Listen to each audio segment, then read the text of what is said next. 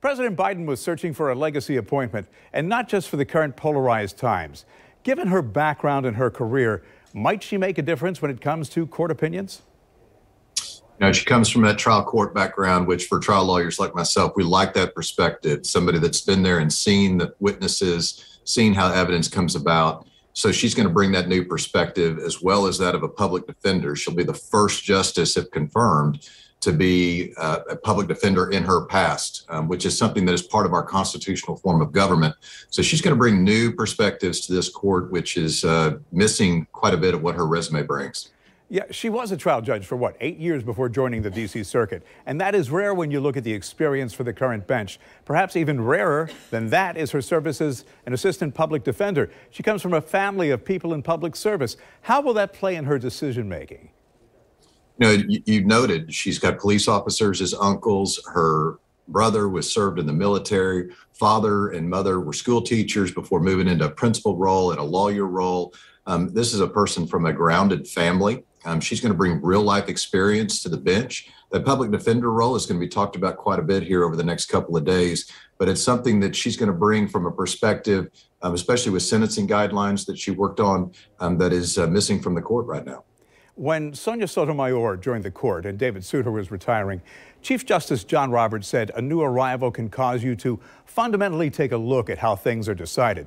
Roberts has had to wrestle with the court and politics, something he derides. Would Jackson's arrival cause a new look at the decision-making process itself? That's a fascinating question, Bruce, and it's one of the first times I've heard it around the country.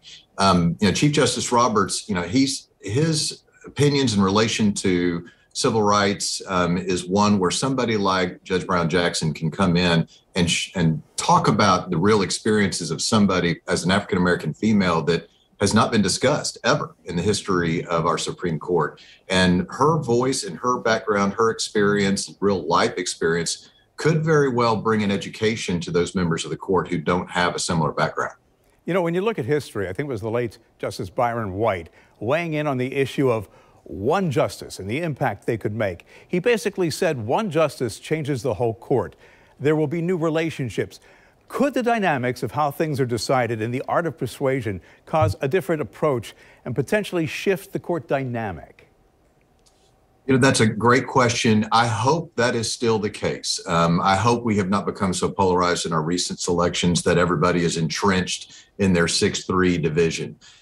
Justice White's opinions are going to be coming back into light. He wrote a dissent in Roe v. Wade. I think that his opinions are going to be studied seriously.